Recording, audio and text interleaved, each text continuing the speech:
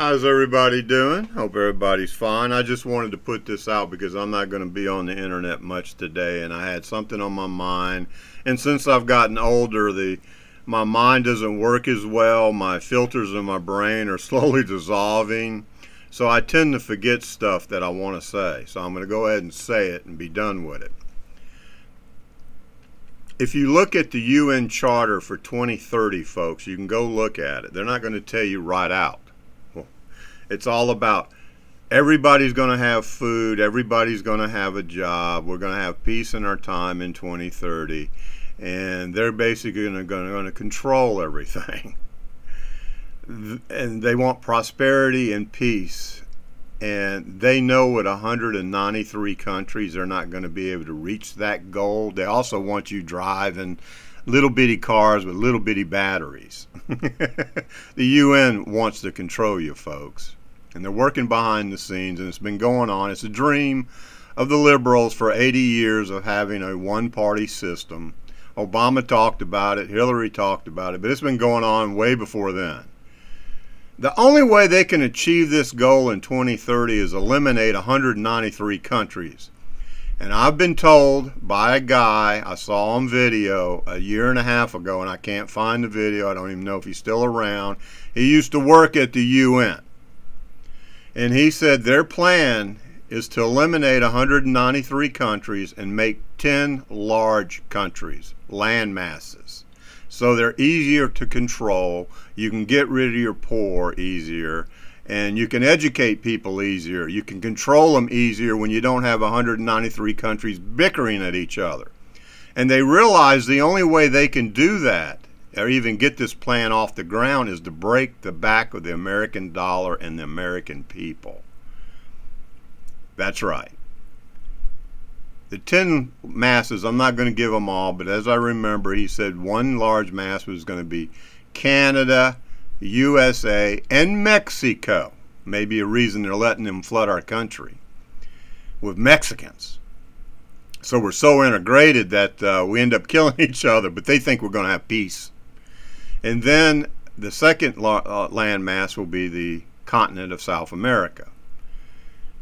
The other land mass, number 3, will be Africa,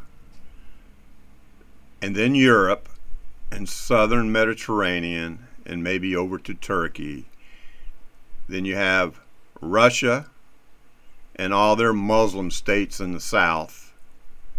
Then you're going to end up with China and Asia, and however they break that up.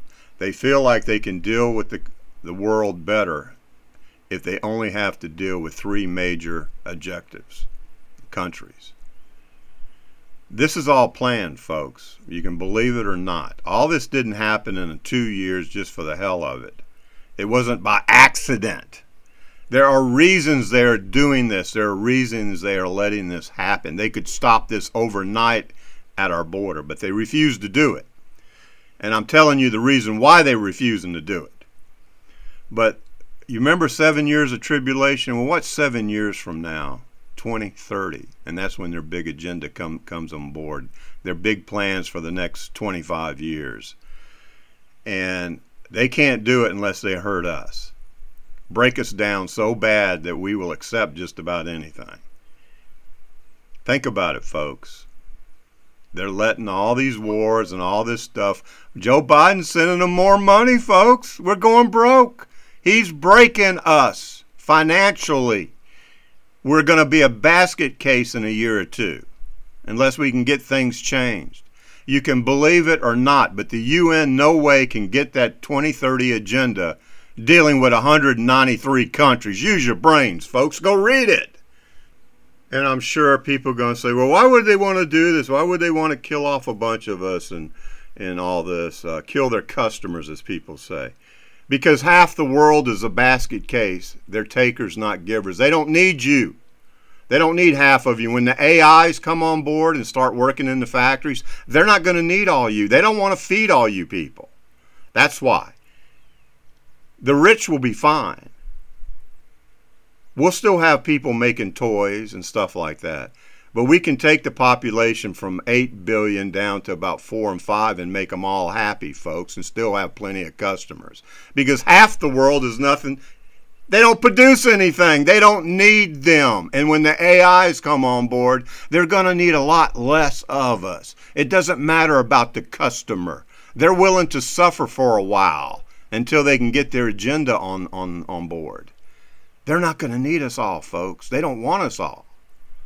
Too many basket cases running around, taking from the system instead of giving to the system. You get it? Bye.